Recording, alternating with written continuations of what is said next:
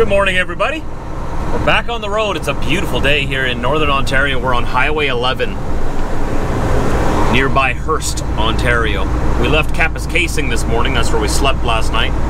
They have great internet there. I can upload videos faster at Flying J's in the back of the parking lot than I can at home. They have incredible Wi-Fi. So we're gonna get as far as we can today. Still pulling this 10-foot wide load. So I can't drive down these highways at night. So the latest I can drive is a half hour after sunset. So I'm thinking we should probably make it to around Dryden, maybe, Dryden, Ontario. And we'll see. See how we're feeling, see where we get to. And before you say anything, yes, I will acknowledge that my windshield does need to be replaced. I have an appointment, and by the time you watch this video, it will already be replaced.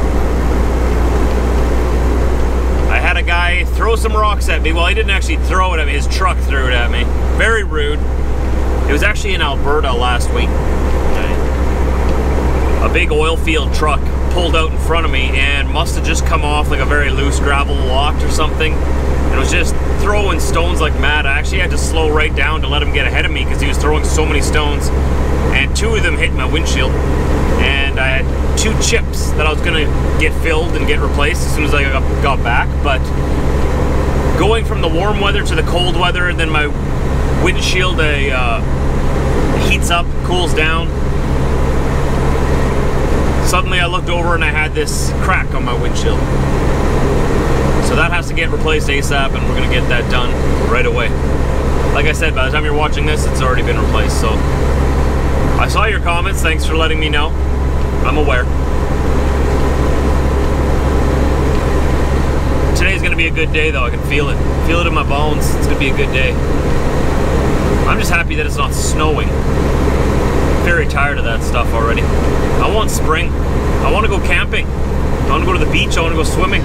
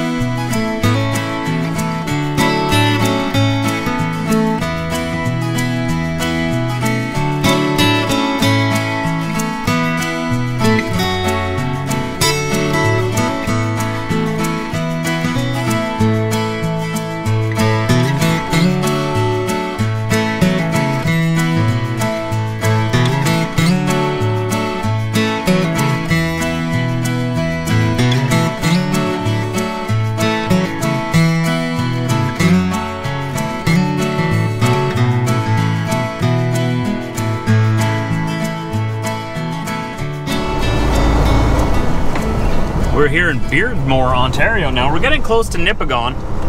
About, well, 45 minutes or so from Highway 17. That's where the 2 highways meet. And then there is a couple of fuel stations right there as well. I'm gonna stop at the petrol pass and hopefully they'll have DEF, because the last couple of truck stops I stopped at to fuel, their DEF pumps were frozen. So whenever I find a place that has DEF pumps that are not frozen, I always top up my tank, because you never know. We're headed out west and it was apparently pretty cold there last week. I don't know how it is right now, but that probably means I won't be able to buy any bulk DEF out there. The DEF in this tank lasts about 4,000 kilometers, or like almost 3,000.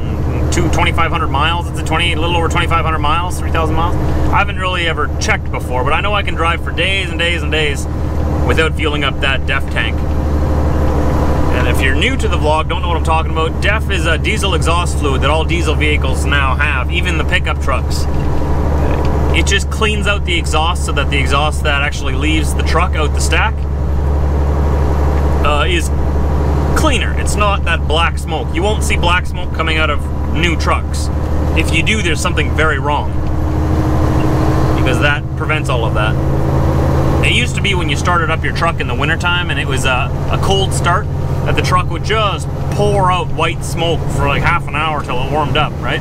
But now with this new DEF system on every truck, they don't do that anymore. Not as much anyway. Very, very little. And it's like a fluid, it's sort of like water. I think in Europe they call it AdBlue. It's sort of like a bluish, watery thing, but don't drink it. Point of advice, don't drink it. It looks like water, but it's not water. It's not vodka either. You Russians. You come over here and visit. That's not vodka. Alright, I showed you this stretch last time, and I do almost every time I come through here. As throughout the seasons of the year, this is still the most beautiful stretch of highway in northern Ontario, in my opinion. I mean, Highway 17 around by the lakes is pretty scenic as well, but maybe I should say this is the most scenic on Highway 11. We're just coming up, like I was telling you in the last clip, to the junction with the 17, but there's this beautiful... You're driving across like the flat lands right up north on the 11th, and suddenly you come up to these rolling hills. You gotta sort of wind your way through them, and then you come out beside this big lake with this picturesque old church up on the little hill beside the lake. I think it's just beautiful. There's so many beautiful places to see in this world. And, you know, I only travel North America, Canada, and the United States. I mean, I haven't even been outside those countries in my lifetime. There's so many other places in this world that I would love to go and see. So many places. Like Australia, I would love to go see Australia, but to see all of Australia would take so long. Like, there's still so many places here in Canada and the United States that I haven't seen yet. I still go to new places all the time. And I'd like to see everything, but for that I would need a lifespan of like 500 years. I'd love to go to Europe and see the old world and see how it's sort of, the modern world has sort of been built over the old world in Europe, if you know what I mean. I guess I don't really even know what I mean because I haven't been there, but there's so many thousands of years of history there. And you know, Britt is related to someone who owns a castle in Germany. They have a castle in their family. I know, I'm married into royalty. I'd love to go see that. I'd love to go see the United Kingdom. I want to go there just to rent a car and drive on the wrong side of the road. That is Australia, same thing. First thing I would do when I land there is I'd rent a car just so I could drive around on the wrong side of the road. That's one thing I've always wanted to do. And also in Australia, I'd love to pull one of those road trains that they have going across their outback where the trucks drive with however many trailers behind them. Like across the prairies in Canada, we do 2 53-foot trailers sometimes. And you can have up to 3 trailers now on some routes on the prairies of Canada. But in the outback of Australia, like, you Aussies can tell me down below in the comments section, but I'm pretty sure they have, what, like 10 bus trailers behind one truck? Oh, that'd be so much fun. So much fun. The only thing that sort of turns me off from Australia is that everything there wants to kill me. And the spiders are like mutant demons from the pits of hell. And I have arachnophobia, and I just don't know if I could sleep or anything. Because I know all you Aussies will back me up. The spiders there, they're bigger than your face. They're bigger than, they're like, they could take you out. And they just fall out of trees and land on you. Ah! No, no. That's the one thing that keeps me away from Australia. And then, not to mention all the other snakes and other animals there that want to kill me. Everything there is poisonous. But that won't stop me. I will visit you one day. I might have to come in like a protective bomb suit or something, but I'm gonna come. Look out.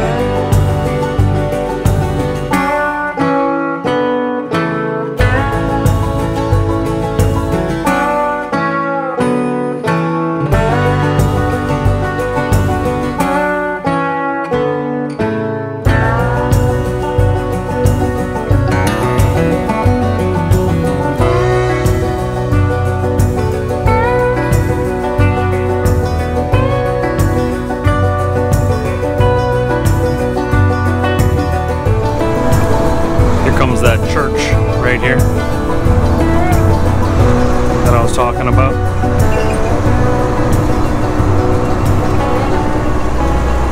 Right on the lake. You can see the bridge over there already. That's the one bridge that connects Eastern Canada and Western Canada. It's the only way. It's the only road connecting. And remember, was it a couple years ago?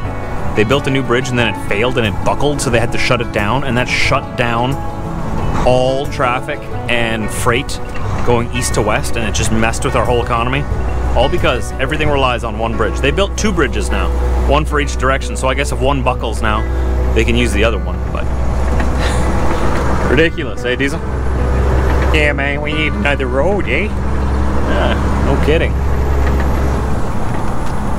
One day. Here we're just merging on to the one highway. So the 11 and 17 come together here. And this is the bridge. Well, there's two here. The one we're going over now, I think, is the one that buckled and shut down the country. However many billions of dollars it cost to build it, and apparently the engineer forgot that it gets cold up here. So in the wintertime it contracted and buckled. But they fixed it, and I guess he learned his lesson. A very expensive lesson, but it was one of those projects again that went, you know, over time, over budget. Well, this is the town of Nipigon that we're coming up to here. I'm going to stop for fuel, or DEF, sorry. I'm going to stop for fuel in Thunder Bay, a little ways ahead, but 45 minutes ahead there's a Flying J. I can get my points then. But their DEF pumps, I'm sure, will be frozen, whereas Petropass, theirs should work. Guess we'll see. Good morning. We're in Dryden, Ontario, making our way east. We have to be in Alberta tomorrow or the next day. Hoping I can get there for tomorrow, but we have 1,600 kilometers to go yet. We've already been driving for 2 days. So that's another 2 days of driving. That's about 1,000 miles, if you're wondering. Almost exactly. So I gotta stop by home today. I gotta drop off the Weasel again, so the next few days will be without the Weasel. I'm gonna be lonely and sad. But good thing I have you fine people here with me. Keep me company. Delivering this to that site again that doesn't like dogs. Even though the guy at the other end, like I told you the other day, he said it should be fine, and, you know, tell them to give him a call if they have a problem. I just don't want any problems to begin with, you know? I just want to get there, deliver my stuff, and get out of there. And I'm coming right back home usually anyway, so whatever. Diesel misses his mom and his brothers anyway, so he can go home and run around with them for a bit. Right? You want to go home, Diesel? Yeah. Yeah. I'm gonna bring you home today, okay? And yeah, so next stop is home. I'm gonna park as nearby home as I can. I'm not gonna be home for very long. I'm just dropping in for a couple of hours. I'll have lunch with her and drop Diesel off, relax a little bit, probably upload some videos, and we'll be on our way. Well, we have a bit of change of plans. If you look over to the left, there's my trailer. I'll try to get in here without blocking the road here. So I bobtailed into town. Let me tell you the story about this. 1 second here, let me get in front of my trailer again. My truck's going into the shop. I put a Band-Aid on it for now. Let me hook onto my trailer here again and I'll explain it all to you. Having a bad day. We got an oil leak. It's somewhat of a slow leak, but it's a little too fast of a leak to continue with this load all the way to Alberta. So I noticed that I had to put in 2 gallons of oil yesterday, which is weird. I've never had to add oil to this engine before between service jobs. And I'm like, oh no, 2 gallons. So I put a note in my head of like, hey, next time I get home, we got to get this looked at. I shouldn't be burning any oil at all. And then today I checked the oil in the morning and it had gone down again. It was still above the ad line quite a bit. So I'm like, oh, my oil's still going down. This isn't good. I'll keep an eye on it, right? Driving down the road, minding my own business, and suddenly my truck starts beeping at me saying, hey, something is wrong. You should probably pull over, in not so many words. So I started freaking out a little bit. I found this little pull out here and I pulled in. I checked all my gauges. I checked everything. I went to go check my oil. Oil wasn't even touching the dipstick, or it was just barely tipping the bottom of it, I think. And I forgot to pick up oil this morning because I didn't think anything of it. I added 2 gallons of oil. I checked the oil this morning. It was fine. So I'm like, hey, well, when I get home, I'll get a better deal on the oil if I go buy it at Walmart or something, right? That's what I usually do. Okay, well, I'll go pick up oil and, you know, replenish my supplies as soon as I can get a better deal on it, right? The Mennonite in me. I don't want to pay as much as I have to at the truck stops. So I had no oil in the truck, of course, right when my truck decides to go weird on me. And I'm 4 hours from Winnipeg right now. Well, 3, maybe less than that. And so I called into town. I'm literally less than 10 miles from Kenora. It's the last town before you hit the province of Manitoba, my home province. The best province, I might just say. At least the southern part. I like the southern part. Southeast specifically. It's like the best of the best. Believe me, everybody says it. Believe me. I'm getting sidetracked. I'm just joking around. I'm kind of laughing about it now because everything worked out. But what happened was I pulled into this pullout and the dipstick was just barely touching the oil, right? It wasn't completely out of oil. But I don't want to go all the way into town to get oil pulling like 65,000 pounds of steel. So I detached my trailer and I brought it into town where I could pick up oil. I had to add in a few gallons of oil again. I came back to get my trailer now, and now we're going to get to our yard and drop the trailer there so that somebody else can take over for this load, because you don't want to leave this load just sitting around while my truck gets fixed, because who knows what's going to be wrong with it. Hopefully it's something small. And yeah, now we're going to keep an eye, very close eye on the oil, and we're going to get this thing back to the yard. I wish that I had a better option, but that is my best option right now. It's either that or I have to get this load recovered, and I think they charge me for that, to have someone come out here and pull this load out of here for me, and then the customer's not happy because they're not getting their freight on time. I'm not happy because I'm sitting in a motel while my truck's in the shop. The shop here was booked up for days. I'd be sitting here for more than a week probably, and I'm only like 2.5, 3 hours from home. What's the point of that, right? So I went and got enough oil so that I can get myself to the yard. That way this trailer doesn't need to be recovered. Someone else can take the load, it can still be on time, and I can bring this truck to the shop and go home and spend whatever time it takes to fix it at home. So there's plenty of oil in the engine right now. It is leaking somewhat, a little bit. I can't tell where it's coming from, and I can tell you it won't be a problem just for a couple of hours going home. It's not leaking that bad. It's just a steady drip from somewhere.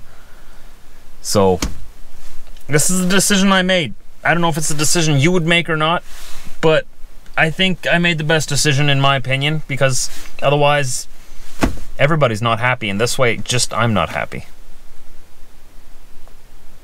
So let's see what happens. Let's get this thing home and let's get it into a shop. Every shop I've been talking to in Steinbach as well is booked up until next week, so I might be home for a while, which means I'll be making lots of YouTube videos for you guys if that's the case. Goody. One of those days. It's been it was a good day. It was a good morning. Man, did that turn bad fast. So I'm just gonna follow up on yesterday's video today. This is the next day. I did get home. We're about to make a delicious breakfast. I am the baconator. I'm in charge of bacon. So I make the best bacon, right? It's not true, but we'll say it for now. So yesterday, we brought the truck into the shop. It was very difficult to find a shop to do the work because everybody's booked up for the next week except for Trucks Unlimited in Steinbach, the Freightliner dealership. So we brought it to their shop and they're going to take a look at it. They already called me this morning and said that they can't find the leak. So I told them to look harder, because because I lost two oils and two oils. I lost 2 gallons in a day. 2 oils. I lost 2 oils in a day. And oils. the majority of it was lost during the night while I was idling, I think. So now they have it outside their shop right now, idling for a few hours, and then they're gonna take it back in. They've obviously cleaned off the engine so that they can see if it comes oozing out anywhere. Hopefully they can find that, and hopefully it's just like a little seal that they can fix. It could also be that I was pulling 65,000 pounds, and the pressure of the engine pulling that much weight up the hills could be just pushing it out of a seal that isn't quite sealed. I don't know. Hopefully they find it. And they're gonna also replace my windshield because I had a big crack across that. And they're gonna take a look at my bunk heater as well to fix that so that I don't have to idle it through the night, because I've been spending around $1,000 a month just idling that truck. So hopefully they can get that bunk heater fixed. And if they can't, I have a pretty much brand new one in my Freightliner here on the road. That Freightliner is being sold off or being brought off our property this summer. I want to sell it to whoever will buy it or just bring it away if I have to. But there is a bunk heater in there that's practically brand new that I just paid $1,500 for before I sold it. I mean, before I parked it. And I don't want to sell that part. I want to keep that and put that in the Volvo if this bunk heater doesn't work. Does that make sense? Forgive him for all his stuttering. He knows not what he does. He hasn't eaten yet. I'll feed him and then he can vlog properly. Yes. I haven't had my bacon yet. The Baconator needs his bacon. You're in charge of bacon. Yep. I'm not doing this whole thing alone. I'll do this part.